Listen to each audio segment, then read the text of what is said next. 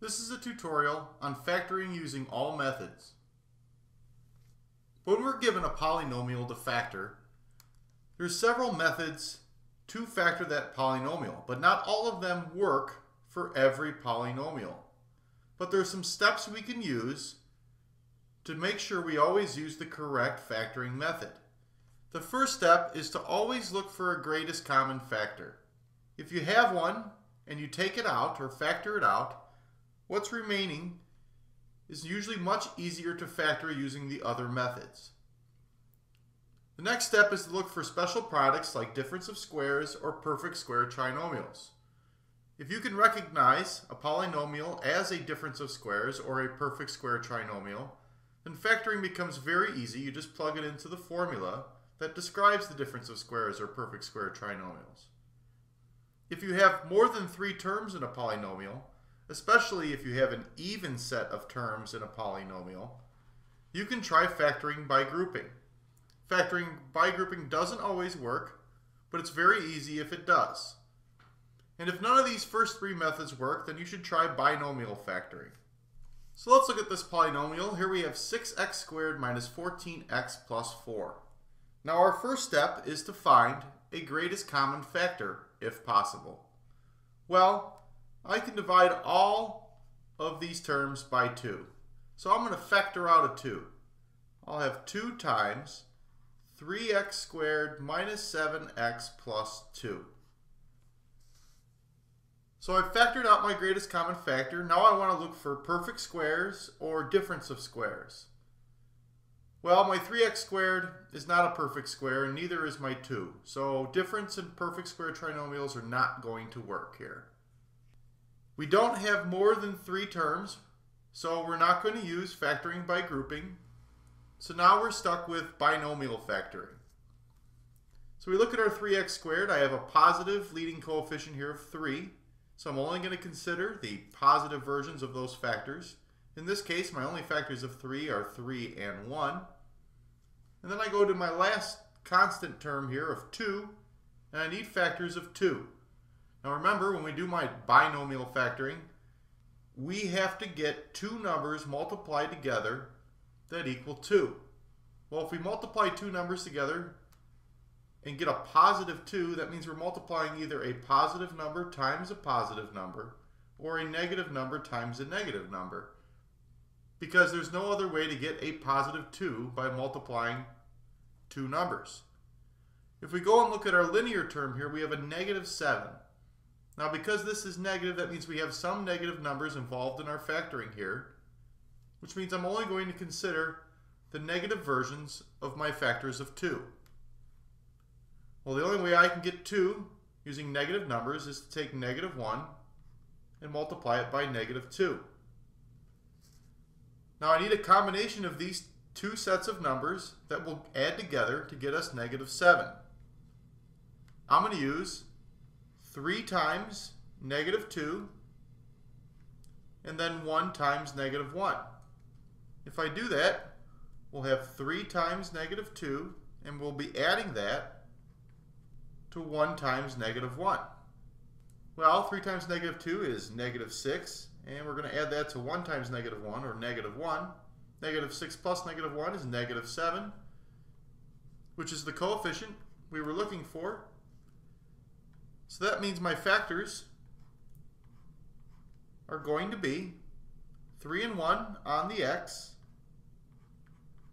and I'm multiplying my 3 by negative 2, so the negative 2 is going to go in the other binomial. So this is going to be 1x minus 2 and 3x minus 1. This is all still multiplied by 2.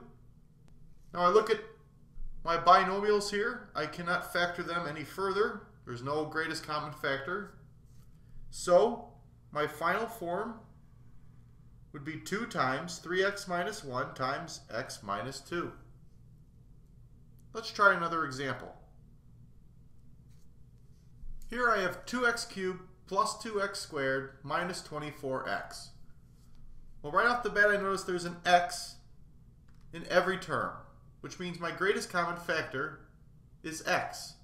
But there's also a 2 in every term. I can divide all of these by 2. So I'm going to factor out a 2x. If I factor out a 2x, I'll be left with x squared plus x minus, well, 24 divided by 2 is 12, and the x is taken out. So our first step was to find the greatest common factor, and we found one. It was 2x. And what's left inside the parentheses is x squared plus x minus 12. Now I look at this x squared plus x minus 12, and I think this can be factored further. It doesn't have a greatest common factor. It's not a perfect square. So I'm going to have to use binomial factoring. I have a 1 out here, and the only way I can get a factor of 1 is to multiply 1 times 1. So we're not even going to worry about those factors, because anything times 1 is itself. So I need to look at this negative 12. Ways I can get negative 12 would be negative 1 and positive 12, 1 and negative 12, 2 and negative 6, negative 2 and 6, and negative 3 and 4, or 3 and negative 4. Now, I need a set of these numbers that will add together to get us a positive 1. Well, the pair that work are 4 and negative 3. If I multiply 4 and negative 3, I get negative 12. If I add them, I get a positive 1. So my factors then, I have 1's on my x's, so this is just x and x. And then it'll be minus 3 and positive 4. Now don't forget that we factored out a 2x earlier, so that's going to come out here on the outside. And my factored form of 2x cubed plus 2x squared minus 24x is 2x times x minus 3 times x plus 4. Let's look at one more example. Here we have 5x cubed plus 2x squared minus 20x minus 8. Now the first step would be to look for a greatest common factor. Well, every term here isn't divisible by the same number. I can't divide 5 by 2, but I can divide the rest of these by 2. They don't all have variables in them, so I can't pull out a variable from each one. So there is no greatest common factor for this polynomial. Next we would look for perfect square trinomials or difference of squares. But this one has 4 terms and is not a perfect square or a difference of squares. We do have more than 3 terms, so we would try factoring by grouping. If we do that, we'll take these 2 terms first. If we're looking at 5x cubed plus 2x squared, I can pull out a greatest common factor of x squared. If I do that, I'll have x squared times 5x plus 2. Now I have to look at my other 2 terms. I have a negative 20x minus 8. On this one, I can factor out a 4 or a negative 4 from both of these terms. If I do that, I'll have negative 4 times 5x plus 2. Well, if I have x squared times 5x plus 2 minus 4 times 5x plus 2, I can factor out a 5x plus 2 from both of these new terms that I have. So we'll end up with 5x plus 2 times x squared minus 4. So I've successfully factored this by grouping. I look at my 2 terms here. I have 5x plus 2. I don't think I can factor that one any further. My other one is x squared minus 4. Well, this is the difference of squares. Here I have a x squared, and I'm subtracting, well, 4 is a perfect square of 2, so I'm subtracting 2 squared.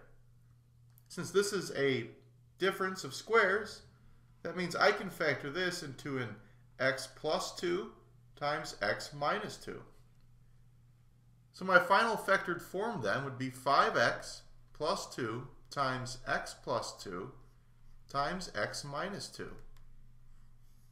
So when you're given a polynomial to factor, always try to find a greatest common factor first, then look for any special patterns like difference of squares or perfect square trinomials. If you have more than 3 terms, especially if you have more than 3 terms and the number of terms you have are even, you can try grouping. Otherwise, you have to use standard binomial factoring. And that completes the tutorial on using all methods to factor.